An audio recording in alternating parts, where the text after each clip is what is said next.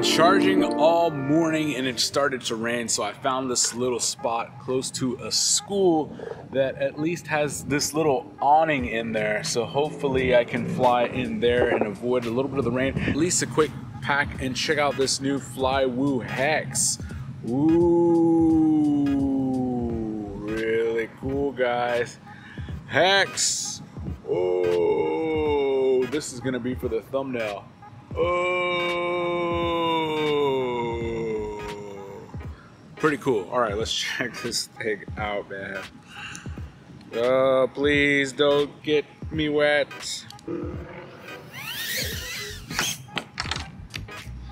Okay, well, that didn't work very well. It flew for like 2 seconds. All right, let's try this again. There we go. You see that freaking death roll, dude? What the fuck is up with that? What's up with that? Ah, let's go grab it. Jeez. Let's take a look. Maybe one of the props flew off. Oh my gosh. Oh my gosh. Freaking arm broke. I didn't even crash into anything. It just broke. I did nothing. The pavement was his enemy. You can see, like, I took out a motor here. Maybe this motor wire was loose, and that's what caused the crash. I mean, that was not a very high crash. And, I mean, that's probably it for this thing. I only had a couple other flights on it. Man, I hope my DVR was recording. This is not strong at all. I can't believe that. I mean, I'm glad I was at least recording my camera. Well, that's pretty weak sauce, guys. I'm gonna have to buy a new frame in order to finish the review. Or should I just publish the review like this? I mean, good lord. This thing did one little death roll and broke an arm with the slightest of hits.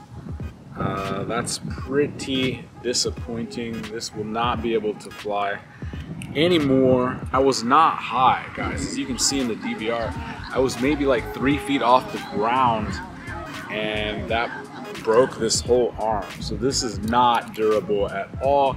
I don't think very many quads that would have broke like this. I'll show you some close-ups of how this thing broke. I didn't even get close-up shots of this thing yet, I don't think, to even have for the video. So I guess all of the close-up shots are gonna have to be with a broken arm. That's really disappointing.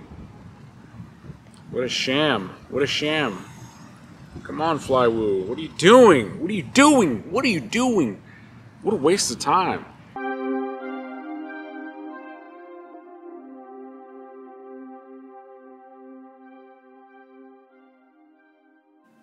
Okay, so here is this Flywoo Explorer Hex, and you can see right there that the arm broke. Oh, what? And I looked over the quad, and here is the culprit. You can see right there, there was a motor wire that just got loose. It just kind of came loose at the solder joint, which is unfortunate. This could happen to anybody, and this is like a 2-second fix. I mean, just hit the soldering iron right here on that wire and boom, you're back in business. But this frame crumbled extremely easily. That is problematic. It's interesting that they only use 2 screws per motor. That's kind of an interesting note. I was using on it this 3S 450 milliamp tattoo battery right there. You can use a 4S, but I wanted to take it with something a little less powerful, a little bit lighter, to hopefully avoid something like this, and it broke anyway. That's how easily this thing broke. That's just kind of a bummer. So I got the new frame kit in from Flywoo. I had to buy this. I contacted their customer support, let them know what happened. They said they were gonna send me a new one, and they never did. So I wanted to finish this review, so I just bought my own. It was 16 bucks. It came with all of the extra little hardware and some straps and some extra standoffs, basically the entire frame, but I just really needed this bottom plate out, so I swapped it out and got a few flights on it. Let's go over the entire build very quickly. It has Flywoo's 6-in-1 ESC. This is one that they originally made for the Hex Flywoo Explorer, and they've been making a variety of hexcopters. This is the smallest. It's a 16x16, so it's very small, and it fits just perfectly with their 16x16 flight controller that they have in there. And then they have their tiny little VTX, which also fits on the same mount. It has a circular polarized antenna up here, and I went ahead and put Express LRS, and there you can see the receiver at the very top. It's the one with this little T antenna.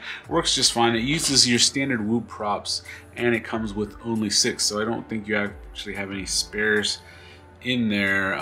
These are pretty delicate props, and there's no ducts.